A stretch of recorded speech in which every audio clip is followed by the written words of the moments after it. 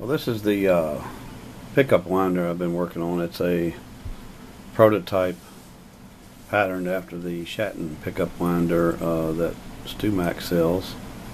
This is a wooden box made out of 1/2 inch thick MDF board. It's already been painted. I had the back on it and just took it apart so I could put the guts back in it. Got a hole on the end for the shaft. Actually 2 holes. I screwed up on the first one, so I had to drill a second one. I had it too low. Hole cut in the front for the counter. Hole in the top for the potentiometer for the speed control. By using the 1/2 inch MDF, I had to counterbore pretty much everything, so I had room to mount everything, because most of the stuff is made for mounting in something thinner. Same way with the motor down here, where the motor goes in that hole right there, and screws through the outside here. These are the 2 bearings. For the end goes on the inside. 2 flange bearings from McMaster car. Here's the motor. That's the potentiometer. Goes into the top, and a knob for it. Came from Radio Shack. This is the motor over here, which actually came out of a VCR that I was going to sell at a yard sale. I said, well shoot, I'm just going to tear it apart and see if I can use the motor for something. And sure enough, it turned out where it worked pretty good. It runs off of either 9 volt or could be up to 12 volt. I've been using a 12 volt power supply. This is the counter. It's a Red Lion Cub 3L counter. Bought it new from Red Lion, $37. Not a bad price. This is a reed switch that I got off of eBay, and the reed switch is used in conjunction with the this little wheel right here, which goes on the shaft inside, and I'll show you when I put it together. And right here is a little magnet that came from Radio Shack. It's a 3/16 diameter magnet, and it's only about a 1/16 of an inch thick. In fact, it came in a pack of 2, and I had the spare one laying on the table here, and I've done lost it. It's so darn tiny.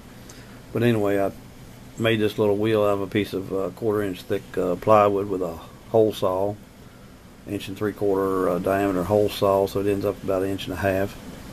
Drilled a 1/4 inch hole in it to mount on the shaft, and by it being made out of wood, it's pretty snug on the shaft, so it turns with the shaft and doesn't spin, so you get an accurate count. And what it does is it passes by the reed switch, which is connected to the counter, and causes it to count 1 every time it goes by. Works pretty good. Let's see, that's about it. The base is this white platform here, also made out of 1/2 inch thick MDF, which, by the way, I bought a sheet 2 foot by 4 foot from Home Depot, 1/2 inch thick MDF, and it's actually enough material to make at least 2, if not 3 of these things. The way I did the base was made it the same size as the one that the Schatten pickup winders mounts to. Theirs is 5/8 thick melamine. This is MDF, and it's sanded and painted white. Instead of mounting the switch up on top of the box next to the potentiometer, I was going to mount a switch there, a toggle switch or something. I didn't want to have to reach over to cut it off while I was winding. So I said, well, I'll mount a switch off to the side in the base. That way, if you're winding with your right hand, you can reach over with your left hand and cut the switch off without having to reach up on top of the unit. I know the one that Schatten makes has the built-in on-off switch in the potentiometer, which is pretty good. But I really couldn't find anything like that. Also, the potentiometer I got is a 25 ohm, and bringing it down from full speed, it only come down to half speed at the lowest setting. So, which with the motor and the ratio I got on the little pulley that came on the motor from the VCR, and I made a little wheel. Made the pulley for the shaft out of a piece of scrap of the 1/2-inch MDF. Cut it out again with the hole saw, and then stuck it in the excuse me, put it on the shaft and stuck it in the drill press. And I've got a shop smith, so I laid it down and used the lathe part to smooth up the edges, and also the one of the chisels, lathe chisels, to make the groove in it, and then sand it up a little bit, and it turned out pretty nice. And it, like, again, it's snug on the shaft, so it doesn't spin. You can turn it if you hold it real hard. You can turn it on the shaft, and when it's running, it doesn't slip.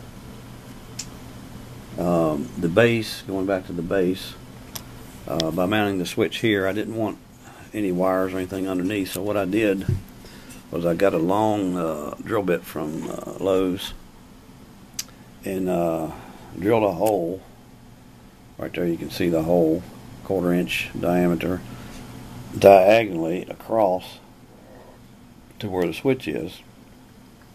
And it took a few setups on the horizontal boring machine part of the shop smith, keep repositioning, and it turned out pretty good. And counterboard, I think it's a 1-inch hole there, almost all the way through, but not quite. So I'd have a place for the wires to come out and go into the switch. The switch is a, I don't know if you can see it real good. It looks a little blurry from my perspective, but soldered the wires onto the switch, and then put some heat shrink tubing on it and shrunk it. Switch came to a pack, so I've got an extra switch. The switch is just a Radio Shack slide switch. I don't know what gauge wire I'm using. It's something I had here. It's not stranded, solid wire, so I had to file and sand the wire down to fit into the little holes in the switch. But anyway, I soldered them on there, used the heat shrink tubing.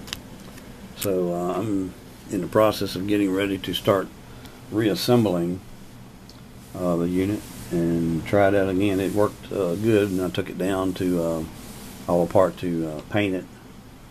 Used white gloss paint for the base and a burgundy paint for the box. Burgundy is one of my favorite colors. Could paint it any color. So let me start putting it back together.